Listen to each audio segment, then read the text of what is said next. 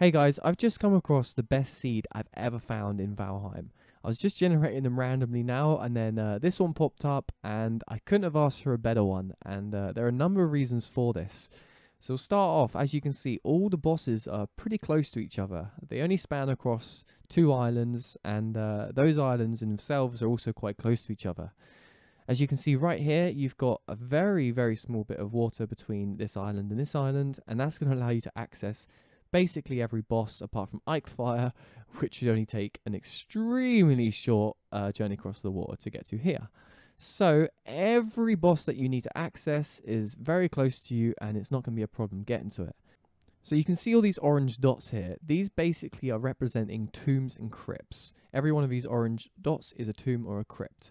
Now, the thing that makes this world really amazing is how many crypts and tombs you have in this main area. If you look down here, these 2 swamps, as well as the one that holds bone mass, have so many crypts. You've actually got way over 10 crypts that you can explore here. So you're going to have plenty of iron for a good amount of time.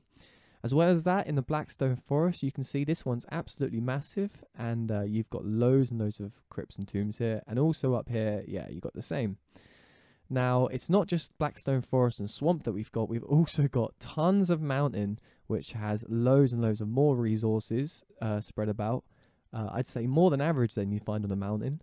And finally, as well as this, you've got loads and loads of plains in this area as well. So every single biome that you need and all the resources are in these areas around all the bosses. There's no bad areas really. You're basically sorted.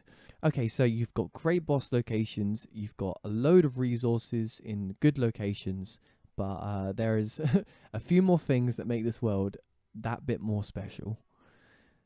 So if we scroll up here, you can see we have got a trader in the world, and we've also got a trader pretty much centered between all the bosses, which is super cool because some people have been exploring their worlds for over 50 hours and not found a trader. And right here, as well as having all these bosses and good resources, we also have a trader. So it just makes this that little bit better.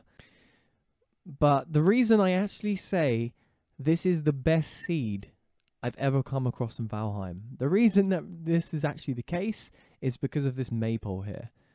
So if we look at this whole area and we were to decide the best place to put our base, and I was doing this for a good while, you'd come across this area here and think, this is basically perfect. Now, when I was doing this, I didn't actually have the Maypole active. I didn't know what it was. So I was just seeing this map view. And I still decided on this area as it was bordering the Blackstone Forest here, where I could get all my copper. And it was also very close to the area where there's the shortest journey to the other island, hence the shortest journey to get all the swamp resources. So that's great. But the fact is even though this area is great on its own and it's near everything you want to be near, it also happens to have a Maypole. Now, Maypoles are one of the rarest things in this game, and some maps don't even have a Maypole, and these maps are absolutely huge. So the fact that we have one in the center area where we would decide to put our base anyway is literally incredible, and I am so lucky to have come across this world. So for those of you who don't know what a Maypole is, and I didn't just a few hours ago, but a Maypole will give you +1 energy when you're within a certain vicinity of it. And the best thing is we're going to make our base in this area anyway, as it is basically the center point of all the areas. And yeah, that will give you a +1 energy boost at all times. The Maypole is not something that you can move or craft yourself. It is something you have to basically hope for. And there'll be a lot of people putting a base near a Maypole in an area that is nowhere near as good as this, just for the Maypole bonuses. The fact is, you can get the Maypole bonuses as well as the bonus of being near all these resources and all these bosses. And that's what makes this seed what I believe to be the best seed there is on Valheim so far. And if you find one better, put it in the comments. But let me know what you think of this. I've explored it myself, and it really is as good as it sounds. So jump in, play, and let me know what you think. But that'll be all. I'll see you in the next one.